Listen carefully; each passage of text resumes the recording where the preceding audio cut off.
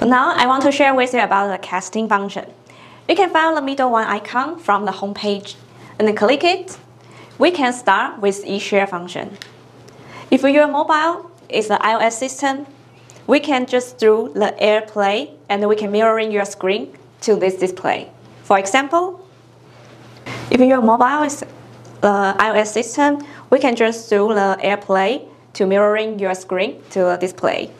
We can find the mirroring function here and choose the device named JECTOR Classroom. And now you can see the screen mirroring here really smoothly. Also, we can use the app eShare, connect your laptop or your notebook or your mobile to connect to the display. For example, I click it and I open this app. I can find the device name, so it can connect to the device and it will show up. For now, I can show you there is two icons here, share screen and the TV mirror. It means we can broadcast your screen to the display. Or I can take off this mirroring here to my mobile. Second icon for the app. You can find the screen from the display and your mobile can control it.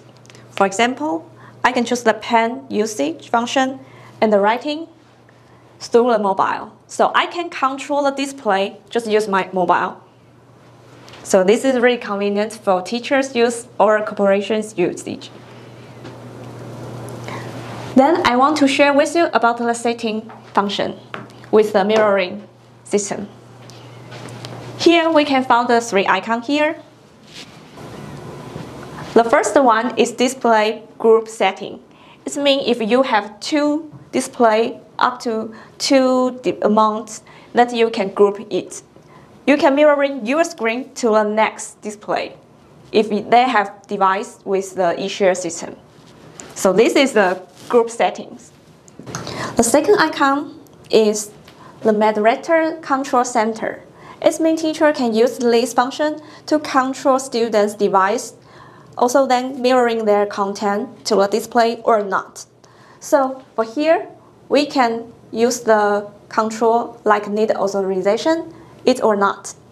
And teacher can allow students' device connect to the display or not. So it's really convenient for teachers' control in the lesson. And the third icon is setting. So teacher can change the device name through this setting of first line, and then they can click it.